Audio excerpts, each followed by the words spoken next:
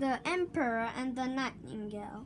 Osborne first reading, based on the story by Hans Christian Andersen, illustrated by Graham Philpott. The Emperor of China was a very proud man. He always wanted the best of everything. His palace was made of fine white bricks. The roof was solid gold. The garden was full of bright flowers with silver bells. They twinkled in the wind. Music to my ears. Tingling, tingling. The garden was so big that even the emperor never saw it all. Woof!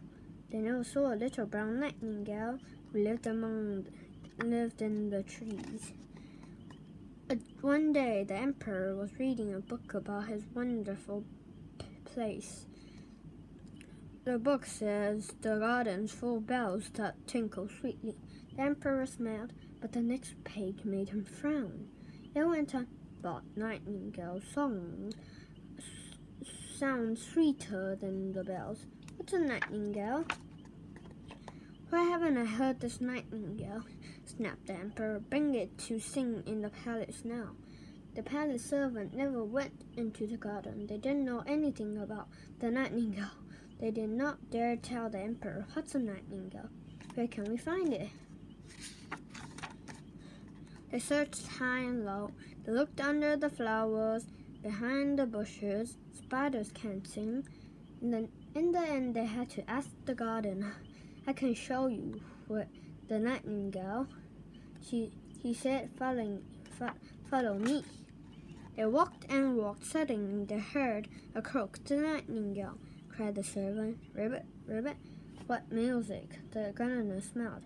No, that's a frog in the pond, he replied. A little later they heard a loud moo. The nightingale, shouted the servants. That a noise. No, it's a cow in the field, said the gardener told them. He was trying not to laugh. At the end, they came to a tree. Just then, the nightingale began to sing, cheer up, cheer up. Such sweet music. Shh. When she finished, the servant clapped. Little bird, the emperor wants you to sing in his palace, they said. My song will sound best out here among the trees, said the bird, but I'll come. And she flew back to the palace with them. The emperor was surprised to see such a little brown bird. She's not very pretty, but when she sang, he was enchanted by her voice. Cheer up, cheer up. The emperor liked her voice so much, he ordered her to stay and sing to him every day. The emperor gave the nightingale silver cages, but she missed living outside among the trees. Soon the little brown bird was famous. Even the emperor of Japan came to hear her sing. Cheer up, cheer up. What a sweet voice. One day, a big box arrived at the palace. To the Emperor of China, there's an even better nightingale from the Emperor of Japan. Inside was another nightingale. It had one sparkling gold feathers. Its eyes were made of rubies. What a beautiful bird. When you turned the key, it sang like the little bird. Well, sort of ta-la-la. Although the tune was always exactly the same. Tra-la-la. The emperor was very happy. He was so happy, he forgot all about the little brown bird. She flew away and nobody noticed. The emperor played the golden nightingale every morning, tra-la-la, and every evening, tra-la-la, until one day, instead of singing, it went whizzer and kerplunk. Something had broken inside and no one knew how to fix it. Now the emperor longed for the little brown bird, but no one could find her, not even the gardener. Then the emperor became sick. He lay in the bed, staring sadly at his broken bird. His room was full of silence and shadows. The doctors said he was close to death.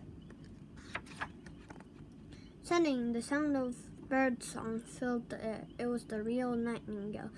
Cheer, cheer up, cheer up. He had found out the emperor, was sick. He had to come in to sing for him. She sang sweetly that the shadows seemed to fade. The emperor smiled, and he began to get better. Cheer up, cheer up. Soon the emperor was out again. I'm sure the nightingale cured me, he thought. Please stay, begged the little bird. You can have a golden cage and all of the servants you want. I'll roll away the golden bird.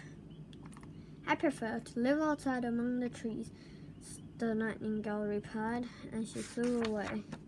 The emperor was very sad. He asked the gardener to plant a tree under his window. It'll remind me of the nightingale, he said. The gardener watered the tree every day. It grew and grew. One day the emperor heard something flutter past his window. It looked out. Cheer up, cheer up. To his surprise, he saw two nightingales, and they were building a nest in the tree, and they sung. Everybody in the palace smiled to hear them, the emperor most of all. The end. The Broken Bird. I wish you guys liked this story, and wish you Chinese New Year. Bye bye.